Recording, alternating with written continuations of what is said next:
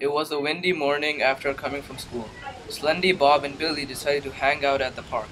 They noticed something strange there. The bug is that, bro? Oh my god, is that a dead bird? No, it's alive! Wait, I think it's injured. Come on guys, let's take care of this poor bird.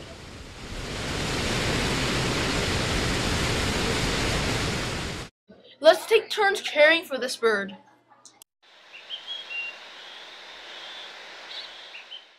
They decided to take the injured bird back to Slendy's house.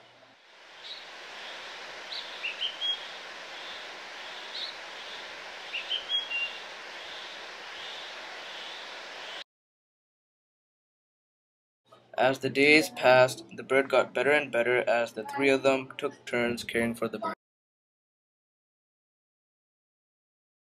They looked after the bird until its wings were cured before taking it back to the park. It happily flew away.